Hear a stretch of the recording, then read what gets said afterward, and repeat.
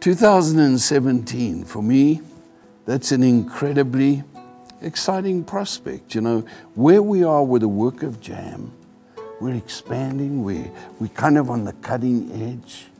You know, our agricultural development of the small commercial farmers has attracted so much attention that in fact we've now been invited to come into another country and duplicate the model, and we're just busy working on what that means. So yeah. I think that's incredible, and just to see the harvest, you know, on the farm has been so amazing. So JAM has really expanded. You know, we've always been involved in saving the lives of children, and we will always be involved. But we're now doing things that are sustainable, that actually is going to break the cycle of poverty. Absolutely, and this long-term development and growth is all about the beneficiaries. It's about the people that we can reach, who are waiting in need on this continent of Africa, where we're surrounded by so much need, but we choose to call it opportunity, and we're going to meet those needs.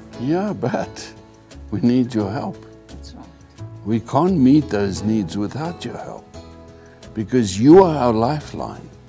You, the donor, you, the one who loves the children through us, you really are our lifeline. We need you this year to see what we're doing in our agriculture, in our feeding programs, in our water programs, in everything that JAM does. And for you to say, I can be a part of that. I love those kids. I love the work that JAM's doing. I can be a part of that. Please do as much as you possibly can, because that will determine how much we can do.